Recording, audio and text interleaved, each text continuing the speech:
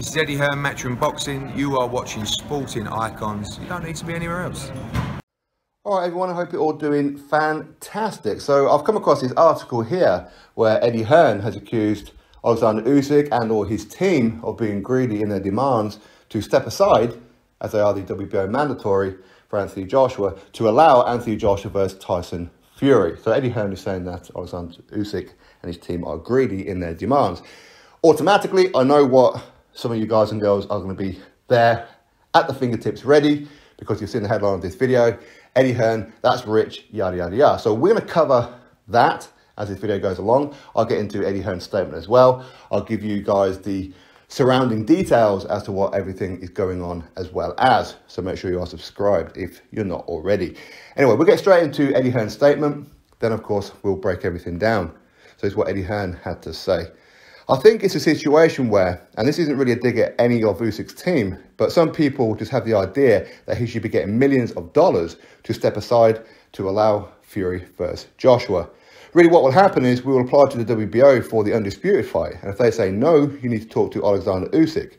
We will go to Oleksandr Usyk and we'll try to make him happy to allow that fight to go on.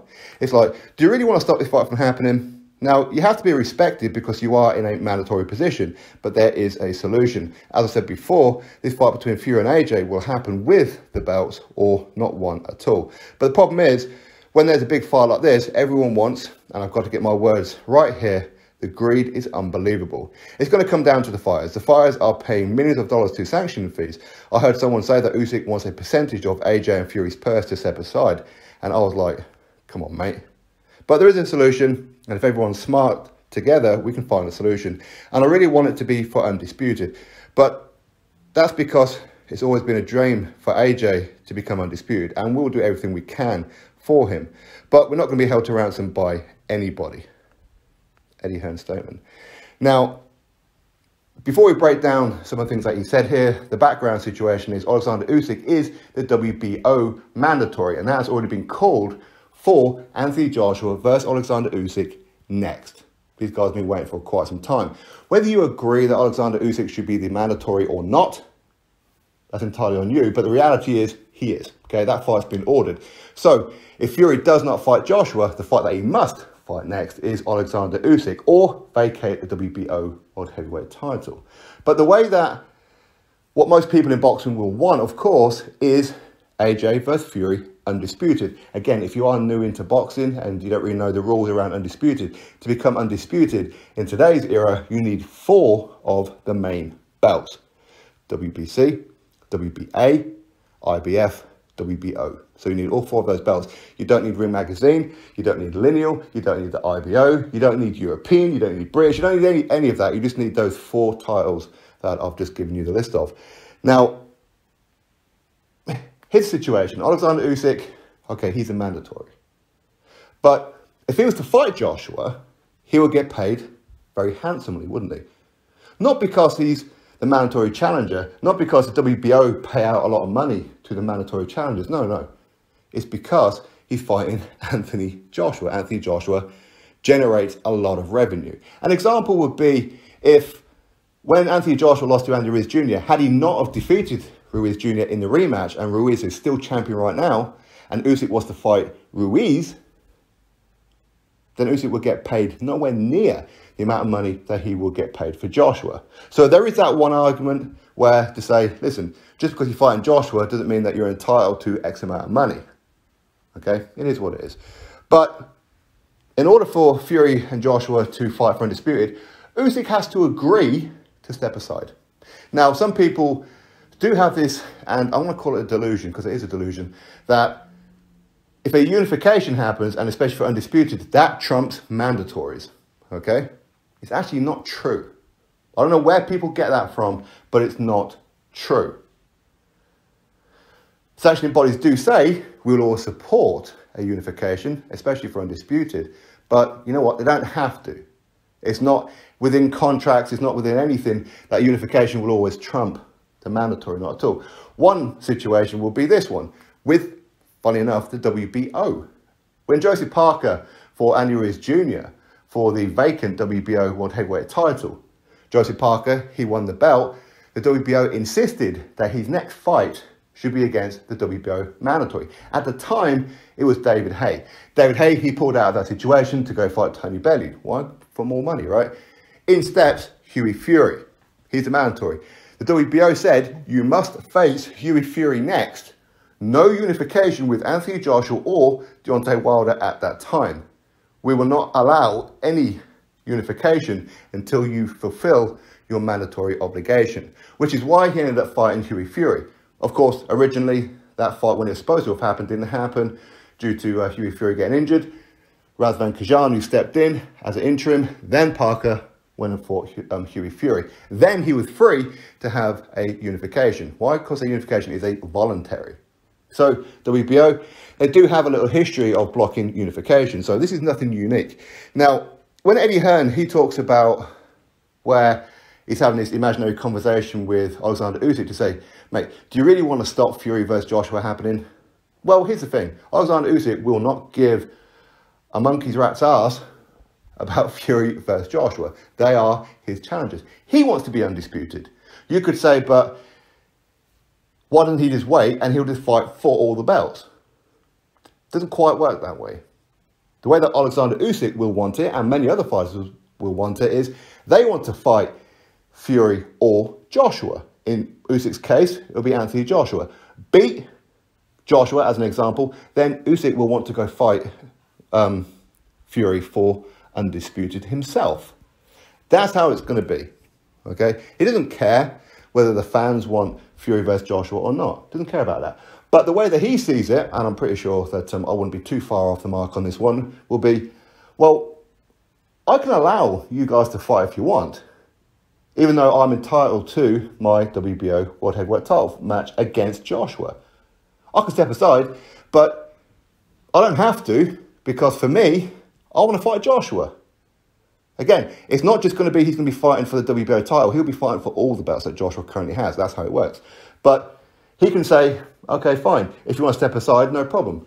I'm not going to allow you to step aside. So therefore, okay, vacate the belt. Usyk is in a powerful position where he can insist that WBO strip Anthony Joshua of that WBO World Heavyweight title.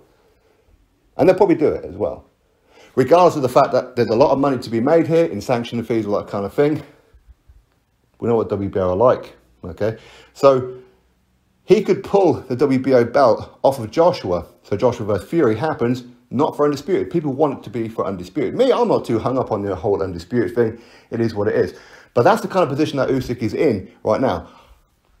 I can fight Joshua next, make millions, and then I can beat Joshua, and then I can go fight Fury myself. If you don't want me to fight Joshua right now and you want me to wait, well, the kind of money that I could have got and would have got to fight Anthony Joshua, pay me now. No problem, I'll step aside. Him asking for a percentage is what it is.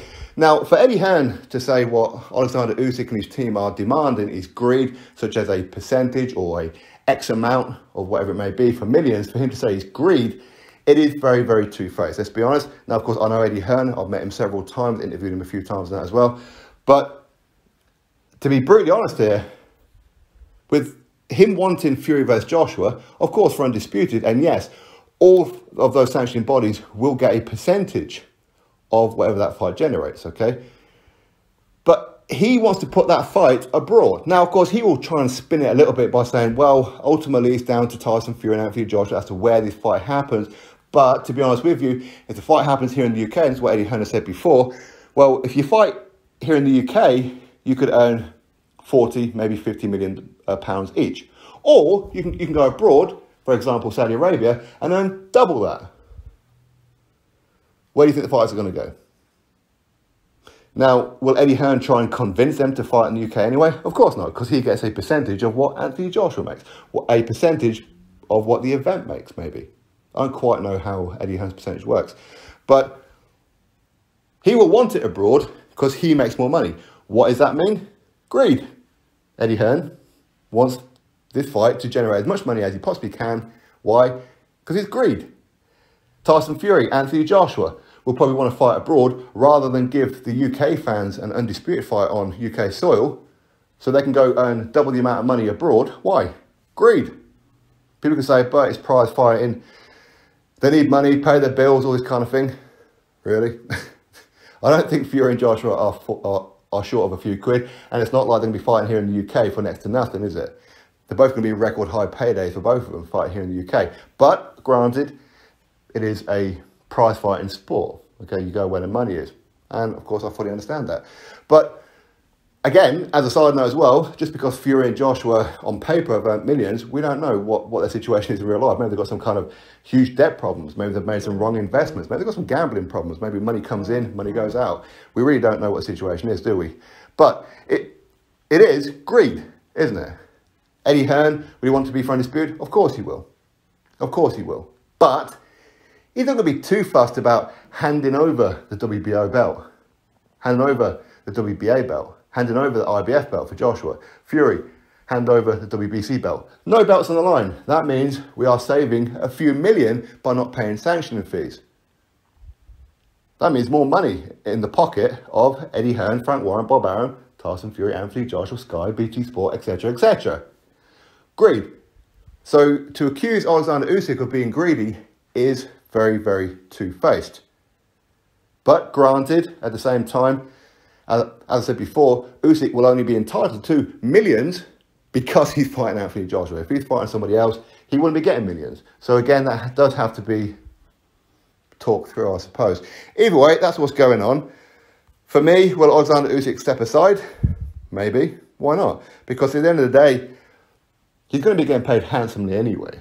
It's not like they're going to give him 50 grand, is it? Of course not. They're going to pay him a lot of money. Are they going to give him the kind of money that he would probably demand? No. But ultimately, you start off high and then reach a point where you probably will be quite happy with. So if he's demanding, say, 10 million from this fight that could be making hundreds of millions for all we know, again, Sky Sports, BT Sport, what pay-per-view price do you think that they're going to bump it up to? While they bump it up, greed, right? But this fight will make millions. Absolutely millions upon millions. Even more if it's for undisputed, correct? So Oleksandr Usyk saying, if you want to be for undisputed and you want to make X amount of money, if you want to have this legacy fight for undisputed, cool, pay me.